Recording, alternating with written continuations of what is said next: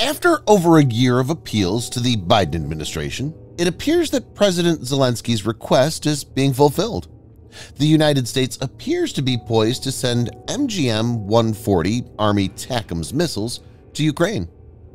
During a recent meeting with his Ukrainian counterpart, President Joe Biden reportedly assured Kyiv of their long-standing request for the Army tactical missile systems known as Army ATACMS. This was first reported by U.S. broadcaster NBC News. Ukrainian President Zelensky did not answer directly when asked about the NBC reports on Army ATACMS, but he noted that the U.S. was the biggest single supplier of weaponry to Ukraine. Many details regarding Washington's commitment to Army ATACMS remains unclear. The Biden administration has not publicly disclosed the timing of missile delivery or the quantity it intends to supply. However, reports indicate that the system will soon be in Ukrainian hands. In this video, Defense Updates analyzes how Army ATACMS could help Ukraine inflict massive pain on Russia. Let's get started.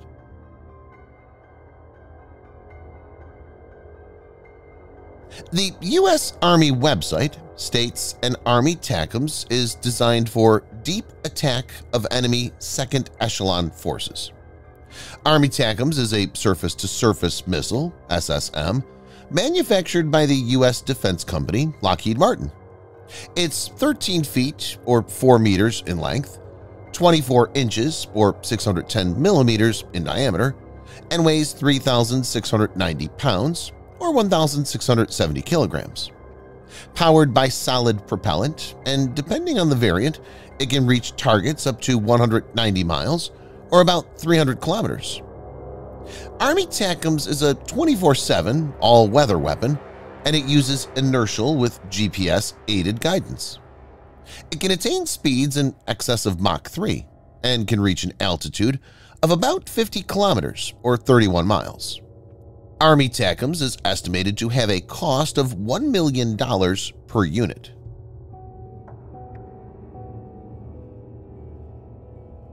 The primary launch platforms for Army ATACMS are the M270 Multiple Launch Rocket System, MLRS, and the M142 HIMARS, which can be loaded with 2 or 3 of these missiles at a time, respectively.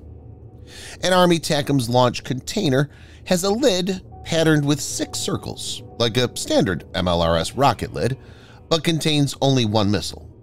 The identical pattern makes it more challenging for enemy intelligence to single it out as a high-value target.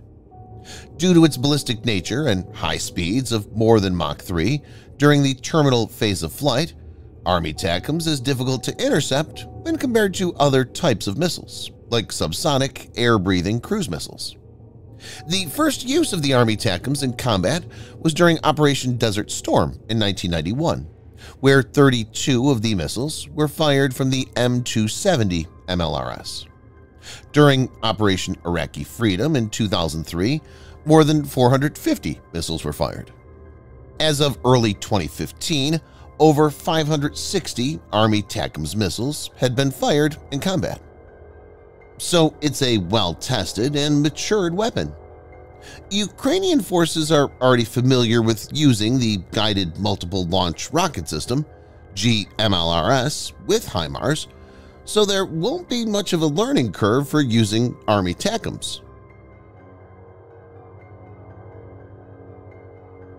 Army ATACMS has several variants, which have different types of payload, submunition warhead, unitary warhead, etc. Certain variants, like the M57s with their 500-pound unitary warhead, can strike targets as far as 186 miles or 300 kilometers away, surpassing the 155-mile range of the Western Range Storm Shadow/Scalp EG air-launched cruise missiles that Kyiv received from the UK and France. This variant is suitable for taking out hardened targets. The M39 Army ATACMS variant, which was used in Desert Storm and Operation Iraqi Freedom, only has a maximum range of around 100 miles or 160 kilometers. But that's double the strike envelope of GMLRS used by Ukraine. The M39 is also packed with 950 anti-personnel and anti-material APAM M74 bomblets. The submunitions are released and dispersed mid-flight over an area. So this variant is not suitable for destroying fortified structures, but can be very useful in disabling Russian air defense systems, surface-to-surface missile systems, and parked aircraft. M39A1 Block 1A has 300 APAM bomblets and a range of 186 miles or 300 kilometers. Reports indicate that the U.S. has around 1,500 Army ATACMS in its possession, 364 of which are APAM-carrying variants. It's likely that Ukraine will receive one of the APAM-carrying versions, although quantity could be limited. Even a modest supply of 10 to 20 Army ATACMS could prove valuable for Ukraine, allowing them to target high-value objectives situated deep within enemy territory. However, the smaller the quantity provided, the more constrained the potential impact. Utilizing Army ATACMS carrying APAMs could serve several strategic objectives for Ukraine. One primary goal is to disrupt the Russian military supply lines in Crimea, limiting their ability to sustain operations. Additionally, Kyiv could use these missiles to inflict significant damage on Moscow's artillery, a task that cluster rockets are also capable of achieving. For fortified targets, Kyiv already has Storm Shadow and Scalp EG that carry a powerful two-stage warhead that can penetrate hardened structures. Army ATACMS' higher speed and quicker launch sequence make it invaluable against time-sensitive targets, which can be hard for Storm Shadow and Scalp EG to neutralize.